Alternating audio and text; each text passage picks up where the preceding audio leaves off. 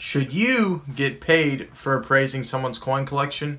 In this video, we talk about why we charge people appraisal fees for looking at their coin collection. Let's get started.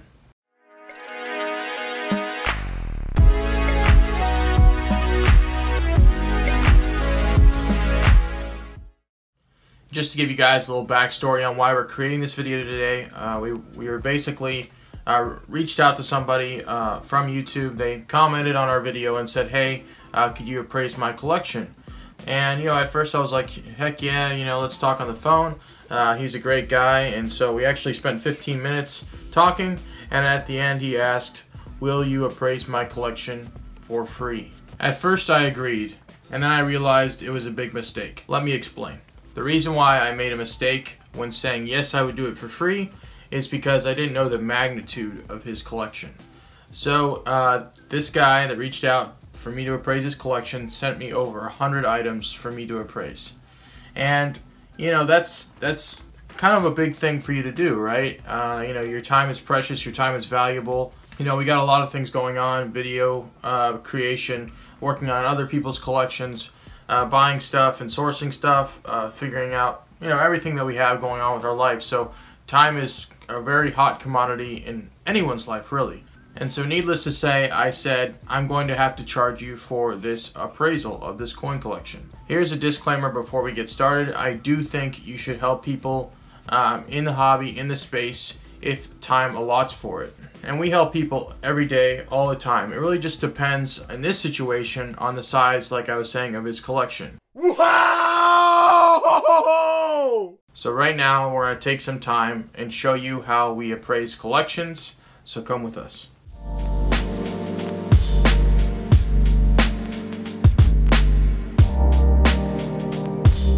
So there are 4 avenues for us to determine what a coin's value is. There's coin facts, price guide, gray sheet, eBay comps, and then also our kind of perspective, our understanding of the market. So right now we're going to show you guys about almost all of the photos that he sent us and give you guys a perspective on how we grade things, but also how we evaluate them in terms of price. So up first we have the Mercury dime set. We can see that the 21p and the 21d are there. I kind of net graded everything to G6/VG8 on the whole set. There might be an outlier AU in there somewhere, but overall I used what people would pay for my customers, which is $2.20 per Mercury dime. And then I also added $50 for each of the key day Mercury dimes. He's missing the 16D, but he has those 2 Mercury dimes, which are pretty nice, the 21 and the 21D. He is missing also the overdates. Based on what we have here, I would evaluate this set to be around $270. Up next, we have this group of 8 Morgan dollars. We can start off with the top left. That one looks like it has been circulated around VF area.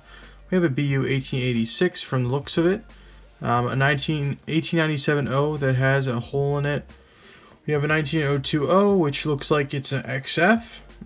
We have 2 BU Morgan dollars bottom left. One looks like it is scratched on the obverse. Then we have an AU cleaned 1889, and it looks like a VF cleaned 1891S. For the BUs, I put these at 60 because that's what they're selling for currently. For XFs, VFs, and lower grade, especially with the hold Morgan, I would value those much less, around $30 to $40, depending on the coin and depending on the slight grade increase.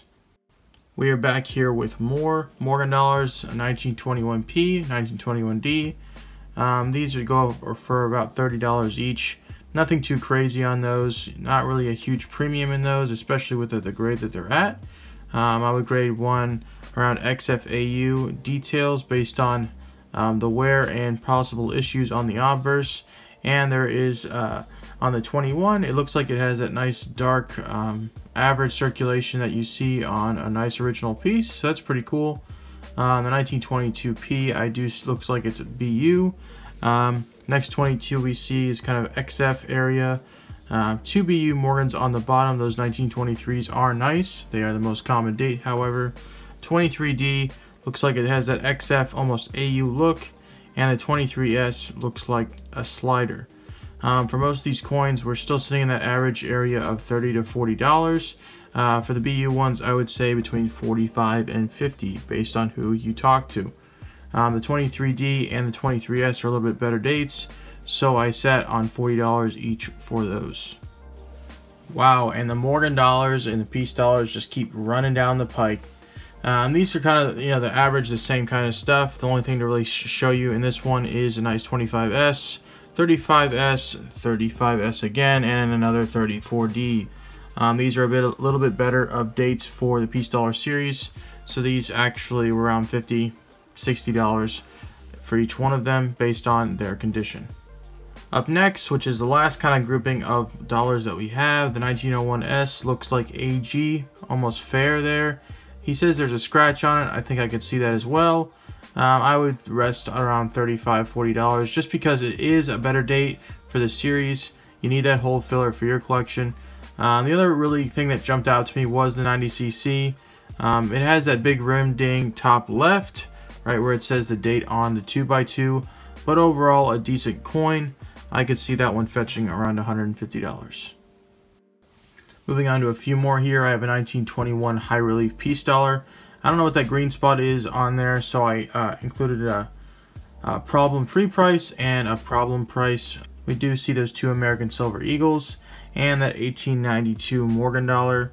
I would see that Morgan dollar fetching $75. It looks like it has been messed with based on the luster on the cheek. So that is something that I included in the price with that 75. For the two BU ASCs, nothing crazy about the dates, so I sell those for around $32 a pop. Taking a look at the V nickels, nothing too crazy here, no key dates, very circulated coins, and I just don't see a lot of value here. We got a lot more photos here, Mercury dimes, AU, BU type of state. Nothing that I would say would be super dramatic in terms of its value. A couple bucks here, a couple bucks there. 43 looks a little nice, looks like it's a BU coin. 42 as well. You probably could get $5 or $6 for those two, and the rest are kind of around the melt area. We got some interesting Jefferson nickels here. Something that pops out to me is just the difference in contrast with the proofs and the circulated coins. Sadly, there's not much value here. We got probably 25 cents per each coin, and there is some melt value aspect to that war nickel top left. And there's a few more in the top and the top right, so maybe he can get a little bit more out of this. Up next, we do have a 1909 VDB and another 1909 VDB. Sadly, these have been pretty much circulated to the point of not too crazy in terms of value. I would value these about $6 to $8 each. Nothing too crazy. So let's pull up exactly what the sheet looks like. Basically, we have the coin type, image, and the grade projection, and then we also have the estimated value. No, these are not complete yet. I'm still working on the whole set, but there's a lot of stuff here, a lot of things for me to learn from, and a lot of things for you to understand in terms of how to set everything up. And I don't know, it's kind of a good thing for you to send, kind of in a nip pocket little thing for your customer. Once everything was said and done, we valued the collection at around $2,300. There was a total of 88 line items for us to look at. The Morgan dollars were a great start, but towards the end there wasn't much value, sadly, but overall was a great experience. So after taking all this into account, how long did it take us to document all this stuff?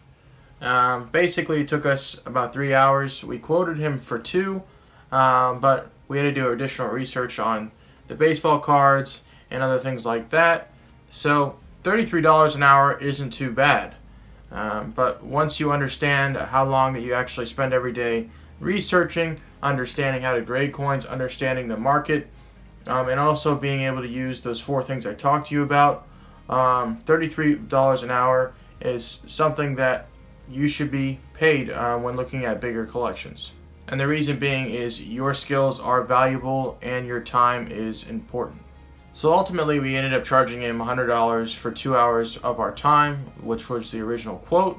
And the reason why we charged him $50 an hour is because that's kind of the general standard, or at least the beginning of a general standard for many of the coin shops that are out there. You know, people start charging $50, $100, $150 for kind of those bigger collections and the more higher echelon coins. And so that's kind of where we base ourselves off of in terms of the knowledge that we possess and the time that we want to bring to a certain project like this one. We feel this is an important skill that many people don't have a grasp on completely yet, and I think that as time progresses, just like how we've been talking about Blackstone and other things, it's going to be a valuable knowledge and skill that you have throughout the years of numismatics and for other collectibles in general. So I advise you guys to study, understand the market more, and also help people out when you can, because there's a lot of people out there that want to understand what their collection's worth, and someone is going to get paid for that. We hope you guys learned something from this video. If you did, make sure you leave a like. Comment your thoughts down below. Would you take money from somebody to help appraise a large collection? And subscribe if you're new, because we're coming out with videos every single week, and we have great coins up on our website at akushacollectibles.com. But without further ado, I will see you in the next video.